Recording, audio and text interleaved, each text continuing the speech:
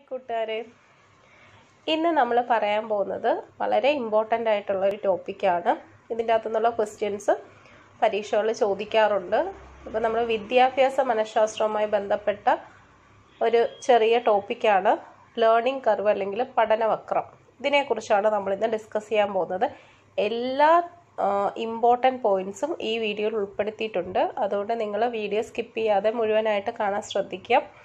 ഇതിൻ്റെ അപ്പുറം ഇനിയൊന്നും പഠിക്കാനില്ല, മുഴുവൻ കാര്യങ്ങളും ഈ വീഡിയോയിൽ ഉൾപ്പെടുത്തുന്നുണ്ട്.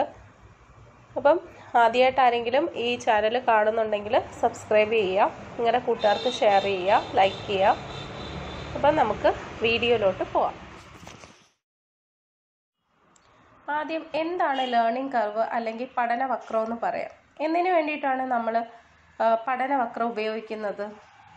അതായത് നമ്മൾ അധ്യാപകർ ക്ലാസ്സിലെ കുട്ടിക്ക് ഒരുപാട് ആക്ടിവിറ്റീസ്, അസൈൻമെൻറ്റ്, പ്രോജക്റ്റ്, അതുപോലെ തന്നെ ടെസ്റ്റ് പേപ്പറുകൾ, year end test, unit test, class test, quiz, അങ്ങനെ ഒരുപാട് കാര്യങ്ങൾ കണ്ടക്ട് ചെയ്യാറുണ്ട് അല്ലേ? എന്തിനു വേണ്ടിയിട്ടാണ് ഇതൊക്കെ കണ്ടക്ട് ചെയ്യുന്നത്? നമുക്ക് കുട്ടിയുടെ പഠന പുരോഗതി അറിയണം. ചില കുട്ടികൾ ഈ ഒരു ഓണ പരീക്ഷയ്ക്ക് നല്ല മാർക്കായിരിക്കും സ്കോർ ചെയ്യുന്നത്, അടുത്ത പരീക്ഷ ആകുമ്പോഴത്തേക്ക് അവൻ്റെ മാർക്ക് കുറയുന്നു. ഇത് തിരിച്ച് സംഭവിക്കാം. ഇതൊക്കെ നമുക്ക് റെപ്രസെൻ്റ് ചെയ്യാൻ വേണ്ടിയിട്ട് ഉള്ള ഗ്രാഫുകളെയാണ് നമ്മൾ ഈ പഠനവക്രം എന്ന് പറയുന്നത്.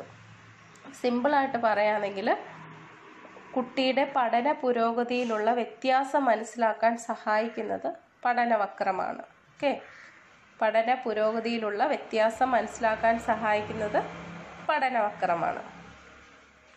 ഇനി അടുത്ത പ്രധാനമായിട്ടും 4 തരത്തിലുള്ള പഠനവക്രങ്ങളെക്കുറിച്ചാണ് ഇന്ന് നമ്മൾ പറയാൻ പോകുന്നത്. അപ്പം ആദ്യത്തേത്, ഇതിലെ ഇംഗ്ലീഷ് പേരുകളൊക്കെ നിങ്ങൾക്ക് ഫെമിലിയർ ആയിരിക്കും, മലയാളം പേര് പഠിക്കാൻ കുറച്ച് പാട്. കുഴപ്പമില്ല, 1-2 പ്രാവശ്യം കേൾക്കുമ്പോഴത്തേക്കും പഠിക്കും. അപ്പം ആദ്യത്തേത് സ്ട്രെയിറ്റ് ലൈൻ കർവ്, രണ്ടാമത്തേത് convex curve, 3 concave curve, mixed curve.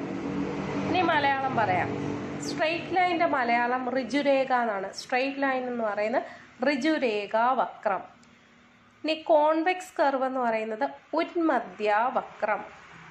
Concave എന്ന് പറയുന്നത് നദമധ്യ വക്രം.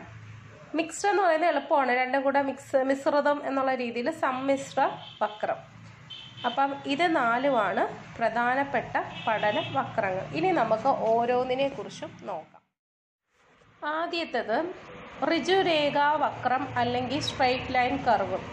അതിൻ്റെ പേരിൽ നിന്ന് തന്നെ നമുക്ക് പറയാം, ഒരേ നിരക്കിലുള്ള പഠന പുരോഗതിയാണ് അല്ലേ?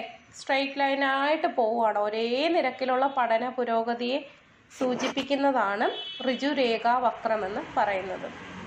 അത് കഴിഞ്ഞു. ഇനി രണ്ടാമത്തത് കോൺവെക്സ് കർവ് അല്ലെങ്കിൽ ഉന്മധ്യ വക്രം എന്ന് പറയുന്നത്, ചില കുട്ടികൾ തുടക്കത്തിൽ നന്നായിട്ട് പഠിക്കും, പിന്നെ എന്തോ ചെയ്യും, അവരുടെ പഠനം മന്ദഗതിയിലാവും. അപ്പോൾ തുടക്കത്തിൽ നന്നായിട്ട് പഠിക്കും, പിന്നെ പുരോഗതി കുറഞ്ഞു വരും. അപ്പം അതിനെയാണ് ഉന്മധ്യ വക്രം എന്ന് പറയുന്നത്. ഈ ഉന്മധ്യ വക്രത്തിന് മറ്റൊരു പേരാണ് നെഗറ്റീവ്ലി ആക്സിലറേറ്റഡ് ലേണിംഗ് കർവ് അല്ലെങ്കിൽ ഋണത്വരണ പഠന വക്രം. ഈ നെഗറ്റീവ് എന്നുള്ള അർത്ഥത്തിൻ്റെയാണ് ഋണം എന്ന് പറയുന്നത്. ഋണത്വരണ പഠന വക്രം. അപ്പം ഇതിൻ്റെ ജസ്റ്റ് ഓപ്പോസിറ്റാണ് കോൺകേവ് കർവ് അല്ലെങ്കിൽ നദമധ്യ വക്രം എന്ന് പറയുന്നത്. ഇവിടെ കോൺവെക്സിൽ എങ്ങനെയായിരുന്നു? തുടക്കത്തിൽ നല്ല പുരോഗതിയായിരുന്നു അല്ലേ? ഇപ്പോൾ കോൺകേവിലോട്ട് വരുമ്പോഴത്തേക്കും തുടക്കത്തിലെ പുരോഗതി വളരെ കുറവാണ്, പിന്നെ അങ്ങോട്ട് പോകും തോറും പുരോഗതി കൂടിക്കൂടി വരുന്നു. അതാണ് നദമധ്യ വക്രം അല്ലെങ്കിൽ കോൺകേവ് കർവ്. ഇതിന് വേറൊരു പേരുണ്ട്. മറ്റേത് നെഗറ്റീവ്ലി ആണെങ്കിൽ ഇതെന്തായിരിക്കും? പോസിറ്റീവ്ലി ആക്സിലറേറ്റഡ് ലേണിംഗ് കർവ് അല്ലെങ്കിൽ ധനത്വരണ പഠന വക്രം. മറ്റേത് ഋണമാണ്. നെഗറ്റീവ്ലിക്ക് ഋണമാണെങ്കിൽ പോസിറ്റീവ്ലിക്ക് ധനമാണ്. ധനത്വരണ പഠന വക്രം. ഇനി സമ്മിശ്ര വക്രത്തെക്കുറിച്ച് പറയുകയാണെങ്കിലേ, അതിനൊരു എസ് ഷേപ്പാണ് ആ വക്രത്തിന്. എന്ന് വെച്ചാൽ സമ്മിശ്രമാണ്, രണ്ടും കൂടെ മിക്സ് ആയിട്ടുള്ളതാണ്. ആദ്യം പുരോഗതി താഴ്ന്ന നിരക്കിലാണ് തുടങ്ങുന്നത്, പിന്നെ കുറച്ചൊന്ന് പുരോഗമിക്കും, പിന്നെ വീണ്ടും മന്ദഗതിയിൽ പോകും. ആദ്യം നന്നായിട്ട് പഠിക്കും, ആദ്യം മോശമായിട്ട് ആയിരിക്കും പഠിച്ചു വരുന്നത്, പിന്നെ ഒരു ഘട്ടം എത്തുമ്പോഴത്തേക്ക് നന്നായിട്ട് പഠിച്ചു വരും, പിന്നെ വീണ്ടും പഴയ അവസ്ഥയിലോട്ട് തന്നെ പോകും. അതാണ് സമ്മിശ്ര വക്രം എന്ന്. അടുത്തൊരു ഇമ്പോർട്ടൻ്റ് പോയിൻ്റാണ് പഠന പീഠസ്ഥലി എന്ന് പറയുന്നത്. എന്താണ് ഈ പഠന പീഠസ്ഥലി? അതായത് നമ്മൾ കൊച്ചുങ്ങൾക്ക് നല്ല പരിശീലനമൊക്കെ കൊടുത്താലും ചില കുട്ടികൾക്ക് പഠിക്കാൻ പറ്റാതെ വരുന്നു. അപ്പോൾ അവരുടെ ചുറ്റുപാടും കൂടെ അവരുടെ പഠനത്തെ സ്വാധീനിക്കുന്നുണ്ട് അല്ലേ? അപ്പം ചില കുട്ടികൾക്ക് ശ്രദ്ധക്കുറവുണ്ട്, ചിലവർക്ക് പഠിക്കാനുള്ളൊരു താല്പര്യമില്ലായ്മ, അതുപോലെ മാനസികമായിട്ടുള്ള തളർച്ചകൾ, പിന്നെ ചില അസുഖങ്ങൾ അവരെ കീഴ്പ്പെടുത്തിയിരിക്കുന്നു. ഇങ്ങനെയൊക്കെയുള്ള പല പ്രശ്നങ്ങൾ വരുമ്പോഴത്തേക്ക് കുട്ടിക്ക് പഠിക്കാൻ പറ്റാതെ വരികയും പഠന പുരോഗതി താഴുകയും ചെയ്യുന്നു.